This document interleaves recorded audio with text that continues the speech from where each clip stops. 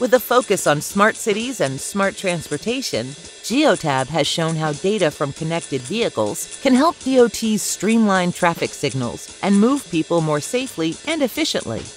What I expect to see over the next 3 to 5 years in this space, and even in smart city more broadly, is a more universal adoption of connected things. Right now, I think telematics is a really good example of an IoT technology that's proliferating, specifically in the fleet and in the automotive space.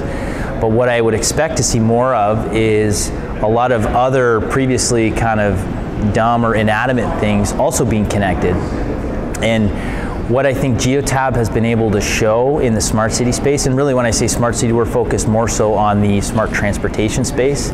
And so we've been able to show that you can consume data from connected vehicles, for example, and answer some really specific questions for DOTs to help them streamline traffic signals, to help them really more generically move people more efficiently within the region, more safely, reduce greenhouse gas emissions. So we have some really targeted solutions there that once again leverage not only the data, but some downstream machine learning and analytics.